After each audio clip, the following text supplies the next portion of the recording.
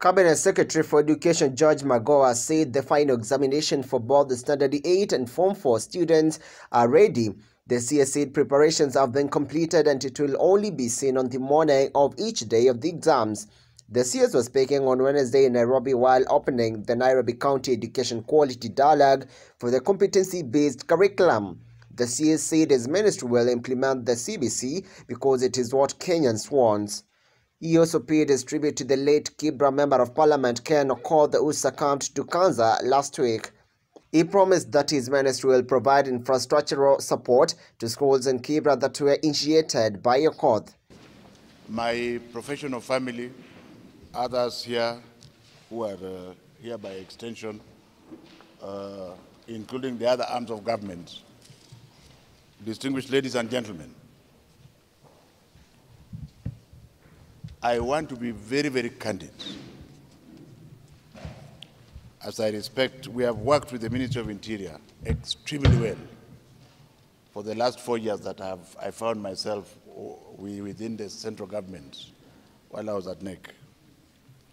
And before I start saying what I wanted to say, I want to address the issue of infrastructure in Nairobi. And I will use one of our colleagues who has rested. First of all, Nairobi has 17 MPs, and there is a relatively small area. And each MP is endowed with 100 million Kenya shillings. So I'm deeply saddened, not by her, but by her crying out, because I'm going to charge those MPs who are still alive. There are 16 of them, 16 minus 1. Because Ken OKOTH was a living example of what the kind of training we had at Nairobi Center, to do what you have to do without fear or favor so that you can be measured. So I didn't expect, as Cabinet Secretary in charge of education in this republic, to worry about infrastructure in Nairobi. So I'm charging the MPs to wake up and start doing their work within the Nairobi metropolis. And I don't want to end there. Ken OKOTH has moved forward by building a school which I hope is ready. If it is not ready, I would want to know what is left there. So we finish it like yesterday and open it. Not just open it, but make sure it is operational so that this pressure of 100% transition can be eased for us. And since we do things that we measure, can we make sure that those people who have a lot of money and for a very small place are able to do what they have to do? But having said so, my dearest ladies and gentlemen,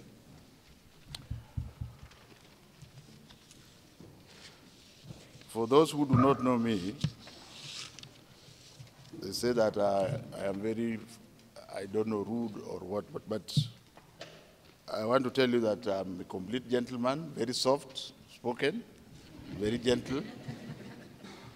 And therefore, I'm happy this morning to officiate this very important event, which happens to the 47th County Dialogue. And I'm very happy to note that all our stakeholders, including the most important ones, I note that the chairman of NAT is here, and you are welcome, sir, to join us in the journey, because this is a war that we must win for our children, and we need your input and support there.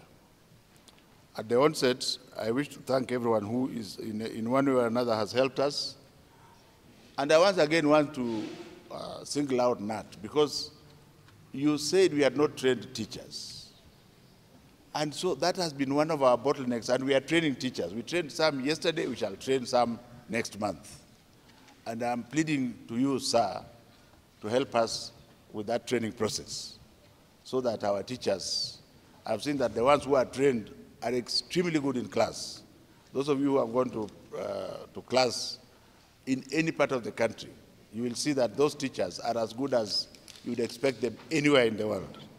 So those who have not been trained, we are training about 60,000 odd others again, and we want your support and all others. Because you see, as a father, Not that I have so many wives, but I'm a father of everybody since I represent the president in this ministry. A father who has about 100 children. All the children are not the same, isn't it? There are some who will be brushing your shoes in the morning. There are some whom you will go to wake up in bed in the morning. And they are still all your children. So that's how I take all of you. And we have to be holistic. And if we are unanimous in going forward, I think the work will be less. During these countrywide consultations, ladies and gentlemen, we have managed to get credible feedback and challenges that are attending to our education, including a new baby CBC. And I think this point should be understood very, very clearly, that this is not going to be an easy work. Everybody must contribute with the right foot forward. Are we together? Because you'll go to some schools and you find they are completely well endowed and they are able to manage in terms of infrastructure. There are some that are overcrowded, and we have been given money, for primary schools, just 300 million. But what else can we do to help? All the MPs in this country have, like I've said, have 100 million. We are lobbying them to help us to also improve the infrastructure. And like I've said before, without fear or favor, I'm a proud Kenyan. If I have a child in a school that the structure is not very good, if I voluntarily want to help, the key is voluntarily want to help, then let us empower those who voluntarily want to contribute for the betterment of infrastructure to be allowed. As long as our very competent and good teachers, ladies and gentlemen, do not misuse that opportunity to extort money from parents. Are we together? So let us not be afraid, because the country is ours, the children are ours, and if the PTAs, through their own volition, are able to help, let them help. But never you take away a child, even if it is Magoha's child and Magoha doesn't want to pay. That one, leave the child in the class because the father doesn't want to. It has to be voluntary. And if there are poor children, like there are many of them, there are very many of them, don't remove them from school because you want them to contribute. Because some may want to contribute, but they don't have. And I believe if you do that, you might find you get up to 50, 60% of the people who will also help the government. It is not changing the Constitution, and I'm not going against the Constitution. We are free, isn't it? So if we work together, I believe the infrastructure journey will be a little bit better, because the government is giving it all it can. It has thrown everything onto the ground. Ladies and gentlemen, the meetings offered us a wonderful opportunity to disseminate the Kenya National Examination Council research findings that reveal progress we are making as we seek to effectively deliver quality education. And if you remember those results, which I'll not remind you because I know you know them, they are not doctors. They are not doctored. They are real. And they require that we improve what we are doing, isn't it? Secondly, during the dialogues, participants have been able to share experiences on the ongoing curriculum examination reporting and educational material distribution. But I'll just take a few at a time. One of the things that I can tell you with clear certainty on my head is that a very great majority of Kenyans are ready to have positive input in a sustained and continuous implementation of the CBC. Despite, like I told you before, I've met now up to 41 stakeholders, and we are going to continue to meet others. And what I picked from one major one that we met, when we met so many bishops, I don't know how many there were, the point I picked from them was the issue of early pregnancies and early marriages. But what pains me most is early pregnancies.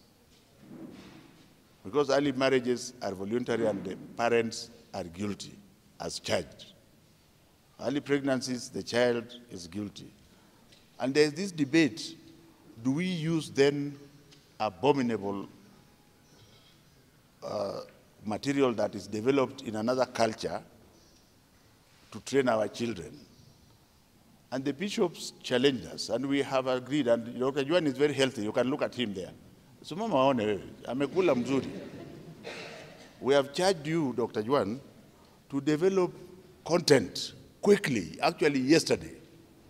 Content that our culture can accept, which we can use in our schools to teach our children about their bodies. It can be done, it can be done yesterday. So that we stop pretending about, oh, you can't say that. I've gone through very carefully about the content that is from outside, and it has some repugnant practices. And the church, all of them, from mine to the smallest, when they speak with one voice on that issue, we must accept. That is why we meet the stakeholders. It's not for a cup of tea. Are we together? With regard to the early marriages, my dearest sister, who is now the county commissioner, maybe your wisdom can help me here. How do we change the culture where you sell your child before the child becomes of age? And it does not become a huge political outburst. Where as soon as the child is 14 years, you say, what, your bride price was paid 30 years ago. And therefore you must go, and we ate it. This is a discussion that must be done now by everybody. Because there is a danger to the girl child. How do we protect the girl child in school? And ladies and gentlemen, I want to speak very clearly about fidelity to our girl child. Because last year, I think money was provided for the pads. And you see, for me, I don't trust anybody. So I go to the person who should have got the pads. You'll say, we gave all of them. I will not listen to you. You'll bring a report. We gave all of them. I will not listen to you. I will go very quietly like a tortoise and go to some of the girls. I will milipata. Katukupata. Do you get the point? So this year, I had thought the money was going to be under my control, and I can tell you unequivocally that I shall check whether our children have pads. Regrettably, the money is not under my control, and therefore that is going to continue. But I will still continue to go and check, and I will shout about it. Because there are girls, if you have a boy and a girl, you must know that a girl needs a little bit more attention than the boy. So there's no reason why a girl should be uncomfortable for a whole week every month. Are we together? And this year, the good government of my employer, who happens to be Uhuru Muigai Kenyatta, when you hear a dog barking, there's the owner of the dog. That is my owner for now. He has provided 460 million shillings, which in my view is enough. And the way to go about it would have been to go to the companies manufacturing these pads, negotiate with them. They produce en masse at half price, you check quality, and ensure that the pads are delivered. I hope that will be done. I really hope that will be done. And may God punish you if you don't do so. If you have the money and you don't do so. On the other issue, ladies and gentlemen,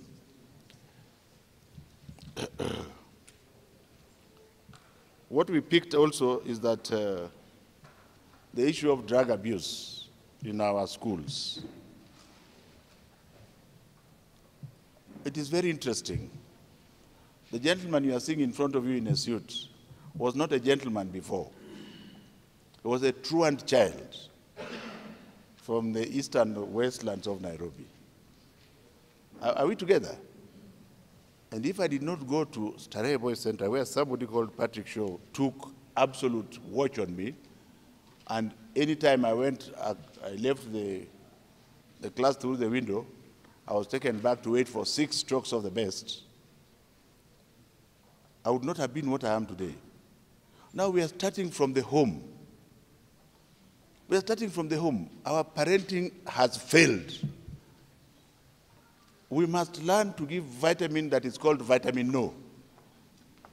Reporting for the Kenya Digital News, my name is John Matava.